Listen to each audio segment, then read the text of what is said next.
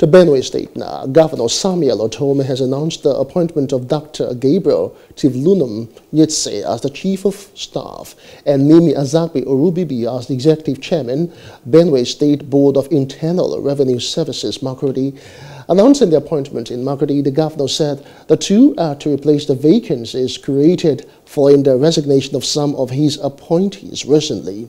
Governor Ortom also declared Fridays as Work-Free Day with effect from tomorrow to enable Benue farmers harvest their farm produce within the cropping season. Hello, hope you enjoyed the news. Please do subscribe to our YouTube channel and don't forget to hit the notification button so you get notified about fresh news updates.